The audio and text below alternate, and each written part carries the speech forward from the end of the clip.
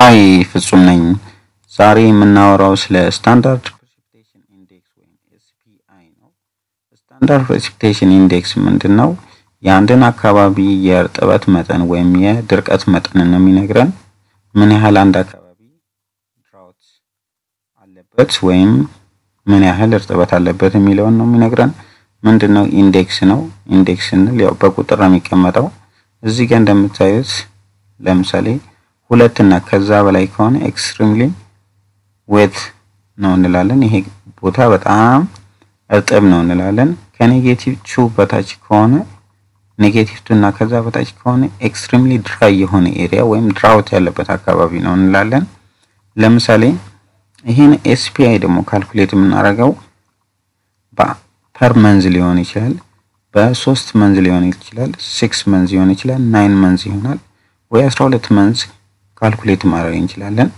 ሶ ለምሳሌ 3 month ካልኩሌት ካረግን ይሄን 3 month SPI ወይም Standard Precipitation Index ካልኩሌት በማድረግ ምን አይነት agricultural drought እንዳለ ማወቅ እንችላለን 6 monthን ካልኩሌት በማድረግ ምን አይነት meteorological drought እንዳለ እዛ አካባቢ ላይ ምን አይነት meteorological drought እንዳለ ማወቅ እንችላለን 12 monthንም ካልኩሌት በማድረግ ምን አይነት hydrological drought እንዳለ በዛ አካባቢ ላይ ማወቅ እንችላለን ሶ በዚህ መንገድ እዛ አካባቢ ያለውን የድርቀት ወይም የእርጥበት መጠን መናገር እንችላለን ሶ ይሄንን SPI እንዴት ነው ካልኩሌት የምናደርገው ምንድነው በኤክሴል ካልኩሌት ማድረግ ይቻላል ነገር ግን ይሄን SPI ካልኩሌት ለማድረግ ምን ዴቨሎፕ ተደርጓል ፕሮግራም ዴቨሎፕ ተደርጓል ፕሮግራሙን አሳያችኋለሁ እንደምታዩት እዚህ ጋር የምታዩት ይሄ ፕሮግራም ነው ይሄ ፕሮግራም የሚረዳው ምንድነው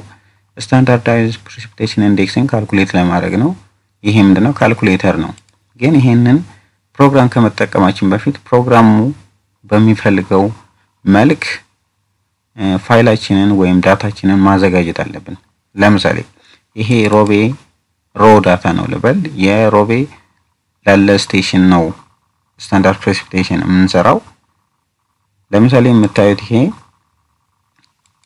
የሮቤ precipitation ነው ከ1986 እስከ 2008 ያለ ነው ይሄ መንዝሊው ነው ይሄ የጃንዋሪ ነው ይሄ የዲሴምበር ነው ሶ ይሄ ሮ ዳታችን ነው ይሄን ሮ ዳታ Standard Precipitation ካልኩሌተር በሚፈልገው መልክ ማዘጋጀት አለብን እሱንም እናዘጋጀው እንዴት ነው መጀመሪያ ምን እናደርጋለን ኤክሴልን እንከፍትና አዲስ ኤክሴል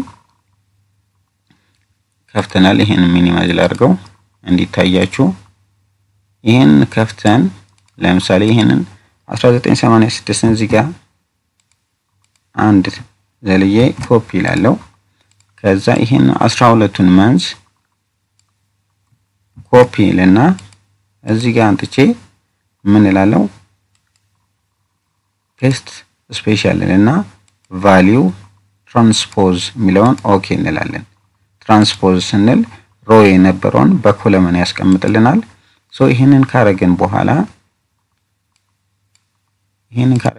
ደግሞ የእያንዳንዱን መንዝ precipitation value ኮፒ እናደርግና አሁንም እዚህ ጋር አንጥተን ፔስት ስፔሻል እንላለን values transpose ኦኬ እንላለን ሶ በዚህ መልክ ይሄ ለ1988 ነው 86 ነው ይሄንን ድራግ አደርጋለሁ ግን ቀጥሎ ያለው ማን ነው 1987 ነው ኮፒ ልና እዚህ ጋር ምን አደርጋለሁ ፔስት አደርግና ይሄንን መደጋገም ያስፈልገንም ይሄንን ፔስት እንላለን ከዛ ሁለተኛውን መንዝሊ precipitation አንጥተን ኮፒ እዚህ ጋር ምን እናደርጋለን ፔስት ስፔሻል ብለን values transpose ኦኬ እንላለን ሶ በዚህ መልክ ምን እናደርጋለን እስከ 2008 ድረስ ሄደን 2008 የሆነ ቦታ ሊሆን ይችላል ምን እናደርጋለን ኮፒ አድርገን ይሄን የ2008 ቫልዩ ምን እናደርጋለን መጀመሪያ ወሩን አንጥተን ወሩን ኮንትሮል ኮፒ ፔስት ስፔሻል ቫልዩ ትራንስፖዝ ኦኬ እንልና የዚህን የ2008 መንዝሊ precipitation ኮፒ ብለን እዚህ ጋር ምን እንላለን ፔስት ስፔሻል ብለን ይሄንንም ቫልዩስ ትራንስፖዝ ብለን ኦኬ እንላለን ሶ እስከ መጨረሻው እንደዚህ ሰርተን ምን እናደርጋለን ይሄን ለኤግዛምፕል ነው ያሳየዋችሁ ይሄን ከሰራን በኋላ ለምሳሌ ይሄን አልፈልገውም ኦሬዲ እኔ ስለሰራው የሰራውትን ላሳያችሁ ለምሳሌ ይሄ የምታዩት ከ1986 እስከ 2008 ድረስ ይሄ መንዝሊ ፕሬሲፒቴሽኑ በኮለመን የተቀመጠ ነው ከዛ ይሄንን ካዘጋጀን በኋላ ምን እናደርጋለን ፋይል ላይ ሄደን ሴቭ አስ ብለን SPI ቲቶር የሚለው ፎልደር ላይ ላስቀምጥ ይሄንን ምን አደርጋለሁ ቴክስት ታብ ሊሚት ዲሊሚትድ የሚለውን መርጬ ሴቭ ኦሬዲ ፋይሉ አለ ሴቭ ላድርገው yes ልበለው yes ከዛ ይሄንን ዘጋና ይሄንንም ዘጋለው ሲሮብ የሚለው ልክፈት እንደምታዩት ሌላው ያለቀርኳችሁ ነገር ምንድነው አንድ ስፔስ የተውኩት የስቴሽኑን ኔም መጻፍ ትችላላችሁ ለምሳሌ እኔ ስቴሽን ኔም ሮቤ ነው ሶ በዚህ መልክ 1986 እስከ 2008 ድረስ ይሮን አስቀምጬ የመንዝሊ ፕሬሲፒቴሽኑን በሚሊሜትር ይሄንን ፕሮግራም ለመስራት ፕሬሲፒቴሽናችሁን በሚሊሜትር ወይም በኢንች ማስቀመጥ ትችላላችሁ ሶ እንደምታዩት ፕሬሲፒቴሽኑ ለእያንዳንዱ መያዝ አስቀምጫለሁ ሶ የፋይሉ ኔም ምንድነው ሮቤ ነው ሶ ይሄንን SPI የሚለውን ፕሮግራም ከፍትና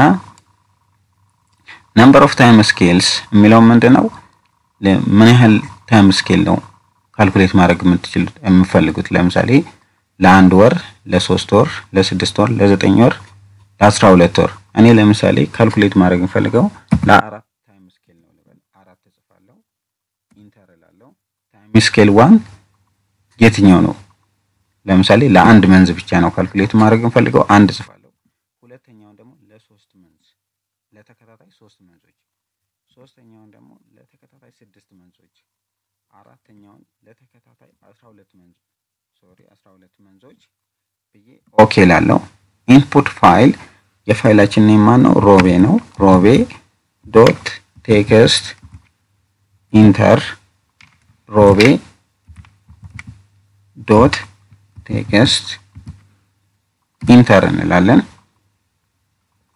ሶ ይሄንን ብንከፍተው እንደምታዩት ለእያንዳንዱ ይሄ የመጀመሪያው ኮለመን የምታዩት እዚህ ጋር የመጀመሪያው ኮለመን ለአንድ መንዝ ይሄ ለ3 ተከታታይ መንዞች ይሄ ለ6 ተከታታይ መንዞችና ይሄ የመጨረሻው ለ12 ተከታታይ መንዞች SPI ወይም Standard Precipitation Index ካልኩሌት አድርገውልናል ማለት ነው ይሄንን እንዴት ነው ኢንተርፕሬት የምናደርገው ቀደም እንደነገርኳችሁ ለምሳሌ ይሄንን ወርድ ልክፈት እንደምታዩት እዚህ ጋር ለምሳሌ ይሄ -99 የሚያሳየው ምንድነው ይሄ ሚሲንግ ቫልዩ ነው የሚያሳየው ለምሳሌ በ1986 በ12ኛው ወር ላይ ይሄ ለአንድ ወር ነው 12ኛው ዲሴምበር ወር ላይ ስንት ነው 1.19 ነው ይሄ ማለት የትኛው ሬንጅ ውስጥ ነው ያለው 1.5 እስከ 1.99 ውስጥ ነው ያለው ነው ሶሪ ከ1.91 እስከ 1.149 የሚለው ነው ይሄ ሞደሬትሊ ዌት ነው ወይም ሞደሬትሊ እርጥብ ነው ማለት ነው ምንም አይነት ድርቀት የለበትም ለሶስት ተከታታይ መንዞች ያለው ደግሞ ምንድነው ይሄ ደግሞ ያለው የት ነው -0.99 እስከ +99 ነው ይሄ ኒርሊ ምንድነው ኖርማል ነው እነዚህ ሶስት ተከታታይ ወሮች ማለት ነው ባይ ዘ ዌይ ሶስት ተከታታይ ወሮች ሞስትሊ የሚያሳየን ምን አይነት ድራውት ነው እዛ አካባቢ ድራውት አለ ብለን ይሄንን ኢንዴክሱን አይተን ድራውት አለ ካለ ለሶስት ተከታታይ ወሮች ምን ነው የሚያሳየን አግሪካልቸራል ድራውት ነው የሚያሳየን ምክንያቱም አግሪካልቸራል ድራውት ያው ሞስትሊ ሬኒ ሲዝን የሚባሉት ሞስትሊ 3 ሲዝን ነው ያላቸው ሚኒመም 3 ሲዝን ያው እስከ ማክሲመም እስከ 4 ሲዝን እስከ 4 ወር ሊሄድ ይችላል ሚኒመም 3 ወር ነው ያላቸው 3 ተከታታይ ወሮች ላይ ድራውት ካለ ያን ዳት ታይፕ ኦፍ ድራውት እንለዋለን አግሪካልቸራል ድራውት እንለዋለን ለ6 እስከ 9 ወር ያለ ድራውት ደግሞ እንለዋለን ሜትሮሎጂካል ድራውት እንለዋለን 12 ወር ድራውት ካለ ደግሞ ለ12 ተከታታይ ወሮች ድራውት ካለ ያንን ድራውት ምን እንለዋለን? ሜትሮሎጂካል ሃይድሮሎጂካል ድራውት እንለዋለን። ያው ሃይድሮሎጂካል ድራውት ስንል ምንድነው? ስትሪሞች ይደርቃሉ፣ ሪዘርቨሮች ይደርቃሉ፣ ኢቨን ግራውንድ ዋተር ሌቭሉ ሊቀንስ ይችላል። this type of drought ምን እንለዋለን? ሃይድሮሎጂካል ድራውት እንለዋለን ማለት ነው። ለምሳሌ እስቲ አንድ ቁጥር እንውሰድና ከፍተኛ ቁጥር ያለው ለምሳሌ -1.10 ሚሊዮን ይሄ በ1995 ነው። ይሄ ለተከታታይ ለ12 ወሮች ኦከር ያደረገ ነው። ለተከታታይ 12 ወሮች ማለት ምን ማለት ነው? ከጃንዋሪ እስከ ዲሴምበር ያለው ወር ነው የሚጠቅስልን ማለት ነው። ሶ ይሄንን ድራውት ይሄንን ኢንዴክስ እዚህ ጋር ብናየው የት ጋር ነው ያለው? ከ-1 እስከ -0.49 ድረስ ያለ ነው። ይሄ ሞዴሬትሊ ድራይ የሆነ ጊዜ ነበር ማለት ነው። በስንት? በ1988 በስንተኛው ወር? በሁለተኛው ወር። ባይ ዘ ወይ ሁለተኛው ወር ስንል ፌብ ነው። ከፌብ እስከ ስንት ነው የምንቆጥረው? እስከሚቀጥለው አመት ጃንዋሪ ድረስ ማለት ነው። 12 ወር የሚሆነው ከአንደኛው ወር ከጀመርን ከአንደኛው ወር እስከ ዲሴምበር ድረስ ከ12ኛው ወር ማለት ነው። ሶስተኛው ወር ከሄድን ደግሞ ከጃንዋሪ፣ ፌብሩዋሪ፣ ማርች ከማርች እስከ የሚቀጥለው አመት ፌብ ድረስ ነው የምንቆጥረው ማለት ነው። ሶ በዚህ መልክ ስታንዳርድ ፕሪሲፒቴሽን ኢንዴክስን ካልኩሌት በማድረግ ምን ማድረግ እንችላለን? ሂስቶሪካል የነበሩ ድራውቶችን ምን ማድረግ እንችላለን? ማየት እንችላለን። ለምንድነው ሂስቶሪካል ድራውቶችን ማየት የሚያስፈልገን? እኛ የምንፈልገው የወደፊቱን ሂስቶሪካል ድራውትን ማየት፣ እርጥበቱንና ድራውትን ማየት ለምን አስፈለገ ብላችሁ ልትጠይቁ ትችላላችሁ። ይሄን ደግሞ ለምን ይረዳናል? ለምሳሌ ያለውን ድራውት ትሬንዱን ማየት እንችላለን። ምን አይነት ትሬንድ ነው ያለው? ለምሳሌ በየአመቱ ያለውን ትሬንድ ማየት እንችላለን። ትሬንዱ በየአመቱ ትሬንድ ድራውት እያጋጠመ ነው ወይስ በየአመቱ ድራውት የለም? በየስንት አመቱ ነው ድራውት እያጋጠመ ያለው? ለምሳሌ አንድ አካባቢ ላይ በየ5 አመቱ ድራውት የሚያጋጥም ከሆነ because of some reason በየ5 አመቱ ወይም በየተወሰኑ ወራቶች ምን ሊያጋጥም ይችላል? ድራውት ሊያጋጥም ይችላል።